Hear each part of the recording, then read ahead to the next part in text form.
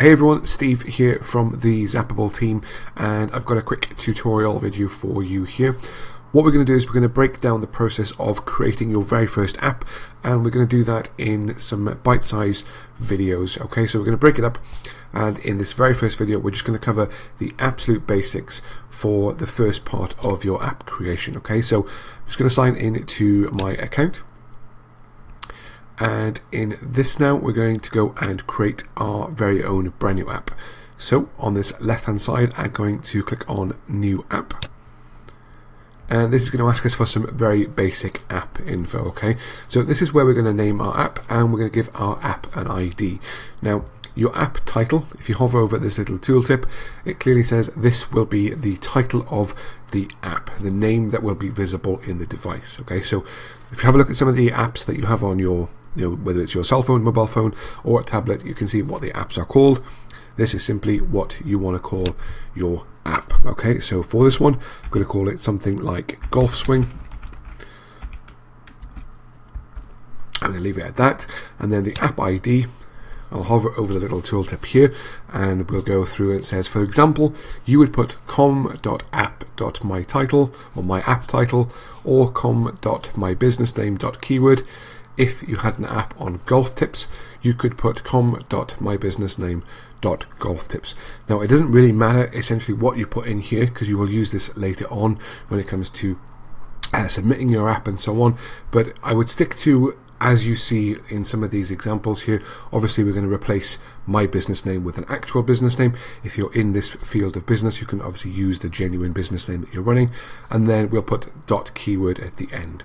Okay, so for this one, I'm going to use com.golfacademy, if this was the name of my business, and then I'm going to put something like golf swing at the end. Okay, so com.golfacademy.golf swing. So I've got the business name in there, and I have my keyword in there as well. Okay, so my app title, golf swing, and my app ID is going to be com.golfacademy.golf swing. So we're going to hit save and continue, and we're going to choose then from the default options here which kind of application category this fits into.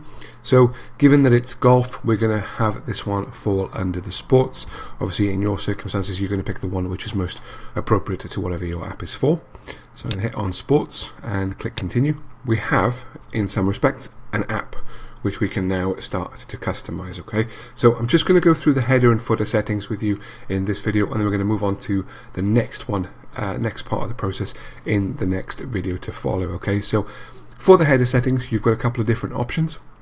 If you click on this option here, you will see that you've got the option to add text, an image, or you can have it as transparent. Okay, so if you select text, for example, if I start typing in here, whatever I put here, and as you can see, I've just written there, whatever I put here, that is what displays on the top of the app screen. Okay, so if you're writing text, as I said, that is what is going to be visible there.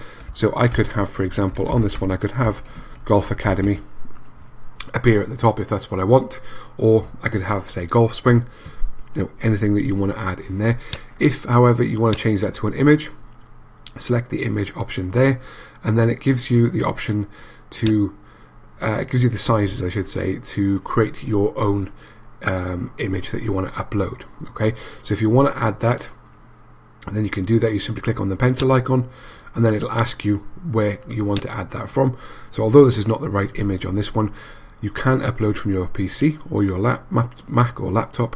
Simply hit the add new button, you'll browse your PC or computer, and then you can select the image you want. Okay, so those are the options there. If you choose transparent, then basically you just leave it blank, okay, with no text or no image. So for this example, I'm going to leave it as text, and I'm going to choose Golf Academy. On this one, we can alter the text color, so we can use this color picker tool here by flicking through the colors that we want to use. If you know the hex code or RGB value, so the red, green and blue value, you can put that in this section as well.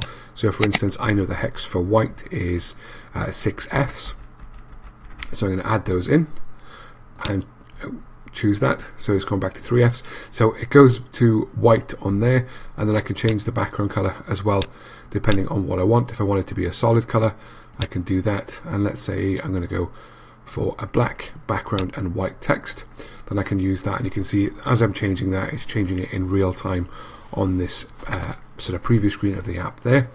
Now for the footer settings, you just need to click to expand this area. As you click to expand it, these options pop out below. So you can see the footer again. It's a very similar layout to the top one. We can try and match these settings up. I'm going to choose a background color. I'm going to click on the background color here and then make sure that I've selected black, and as I go down now you can see that it's gone to black on this device. Simple, and that's all you need to do to get started. So I'm going to go down here just beneath the app screen and I'm going to hit on save, and once this is complete, this is going to save our progress with the app generation so far. So I'm going to bring this video to a close at this point now. Like I say, we'll move on to the other settings as we move forward, so I'll see you in the next video. Bye for now.